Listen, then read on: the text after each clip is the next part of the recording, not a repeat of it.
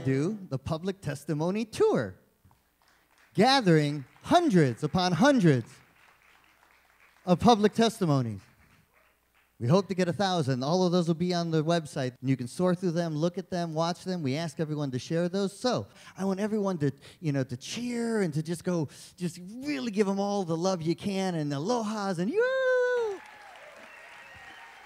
All right, so we got Joe Ritter who's going to get up and he's going to start it. So let's hear it for Joe.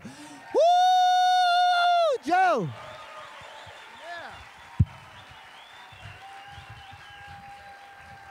It truly is my privilege to stand before you and speak as a private citizen to defend the future of Maui. Some of you know me, some of you don't.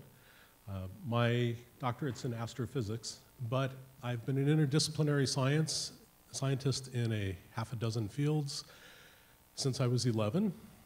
I've worked in the fields of teratology, which is birth defects research from the Greek teras, meaning monster. I've worked in genetics. I'm not anti-biotech. I'm not anti-GMO. I flew a genetics payload on the space shuttle on STS-91. I grew up on a farm. I learned to work on a farm. I'm 100% in support of local Maui resident farmers and their rights. Maui is my home. Although you may know me from my NASA think tank work or as a university astrophysicist, or an expert in light and pollution, serving for the county as chair of a county board. I actually began my scientific career co-authoring several peer-reviewed publications in the field of teratology, looking at birth defects. Years ago, I also had a faculty appointment at the College of Agriculture in Hilo. I'm a far better physicist than agronomist or biochemist, but I have some small knowledge in the fields that concern us tonight, the fields of Maui.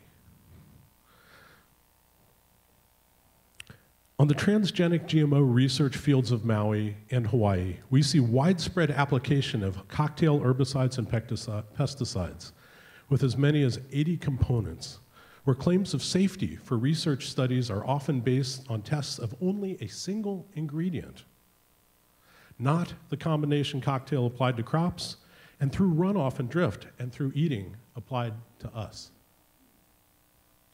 30 years ago, I developed a novel artificial intelligence program for mining data from decades of birth defects research studies. So at the age of 19, I was a keynote speaker at the 61st meeting of the Mid-Atlantic Reproduction and Teratology Society. That was so long ago, I have to read this. So in front of over 700 experts in the field of birth defects, I was asked to be the keynote speaker. So I know a little bit about what we're concerned about tonight. Our team's peer-reviewed, published research addressed these chemical cocktail combinations. We used Wistar rats as a test model for human reproductive systems. We found significantly increased damaging effects from administering multiple chemicals at the same time. Often, a single chemical is considered safe. It would cause low or no harm statistically. But if multiple safe chemicals were given together, we would see upwards to 50 to 100% of young being born malformed or not being born at all, being dead. Toxicity can be multiplied by over a factor of 1,000 by simple combinations of chemicals. This is not speculation. This is peer-reviewed science. This has been known for over 30 years. This is not news. But apparently it's news for us on Maui. So these devastating effects, these were tremendously helpful for our understanding of biochemical pathways for birth defects. This was really fantastic for the research, and of course devastating for the animals that all died. 30 years of science clearly shows the chemicals administered together have a multiplicatively bad effect on embryos. This dangerous and potentiative 1,000-fold increase effect of herbicide and pesticide chemical cocktails is what terrifies me, and that's why I'm standing up here tonight speaking out. You heard these foods and chemical practices are safe. I talked to somebody the other day. They were smart, and they said, oh, well, I heard it was safe. I reject that. It is undeniable that combined doses can have significantly increased health effects that tests using single components simply cannot reveal. And we know this from 30 years of peer-reviewed research in the field. And none of the food we'll hear about tonight has been tested on humans. No human testing.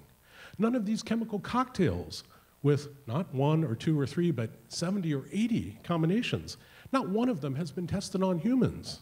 Not one. Why? I don't know. The EPA and the FDA do not require it. I think that is a crime against humanity.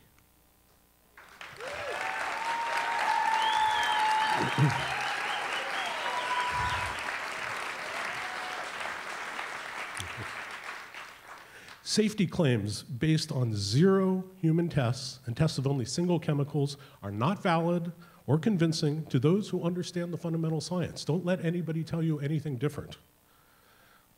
I do not work for Monsanto, and fortunately, my job as a scientist is not contingent on whether or not I believe in Big Ag's poisonous practices. I urge you to make proof of safety a part of our law in Maui.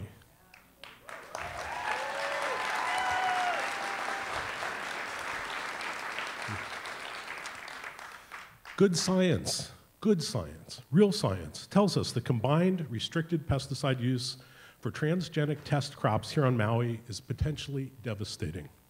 Do not, please do not, let the corporation propaganda sway you. We must be good stewards of our land. Your health, as well as mine, is at stake. I'm a citizen, and I'm a scientist, and I know what I'm talking about. I support this noble initiative to defend the people of Maui from toxic corporate abuse.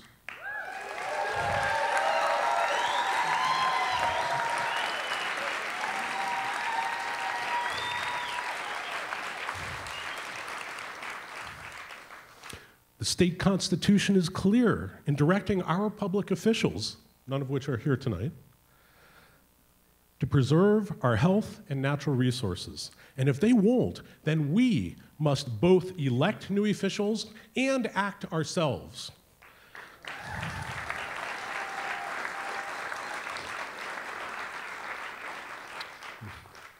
Plato said the price of apathy towards public affairs is to be ruled by evil men. I will not sit back.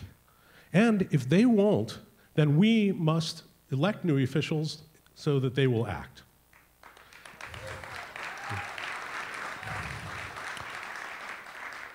The primary election is on August 9th. It is our Ohana's opportunity to stand up, and then the election in November is our opportunity to protect ourselves. If we all work together, we can steer this canoe in a fresh direction, where a vision for the future, not for profit, guides us forward. In 73 days, on August 9th, Maui will put the corporations and lobbyists on notice that Maui is not for sale.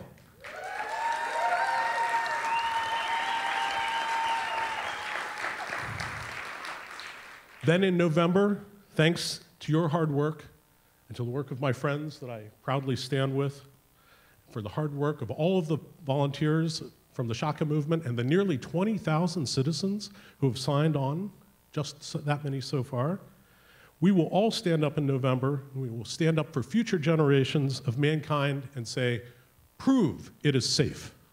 Thank you.